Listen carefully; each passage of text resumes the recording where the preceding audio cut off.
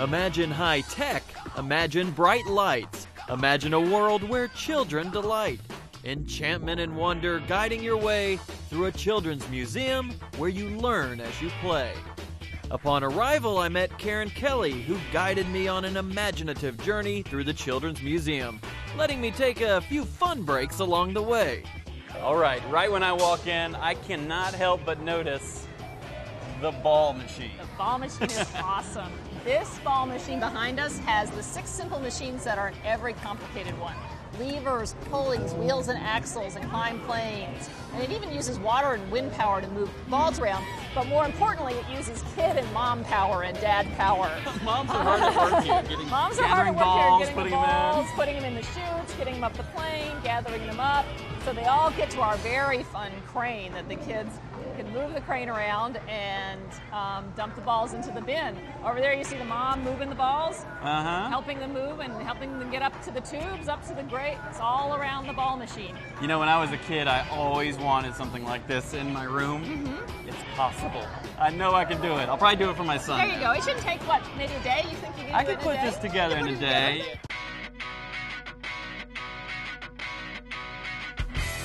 Seems like every one of these exhibits, it's not just throwing them together to do something fun. There's a lot of thought that goes into each one. There is. It's a lot of thought. A lot of educators give feedback. A lot of parents give feedback as we're developing new exhibits. And now we're in our Morph Gallery, and we have 3 different exhibits that come in every year, and each of the exhibit has different fun educational goals.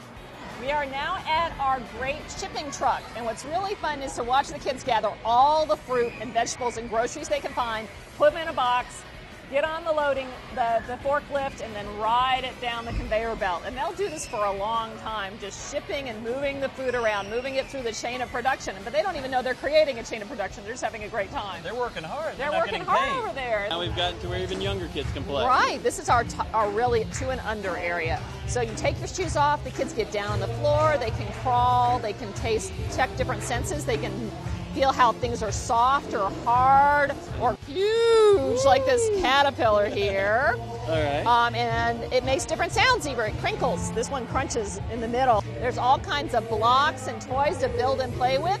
And as you know, a lot of little kids put things in their mouths. So we have a special teddy bear over there where the kids can put the dirty toys and then we get out the clean ones. Welcome to Leaping into Learning. This is where our 5 and unders really have a fun time playing without being maybe bumped into by the big kids. Yeah. They learn all the very important skills for life, including how to catch a magnetic fish. Ta-da! It's like this big. It's like this big. That's right, it's huge. My fishing story later will be, it was this big. And I caught a shark. You so caught a shark, awesome.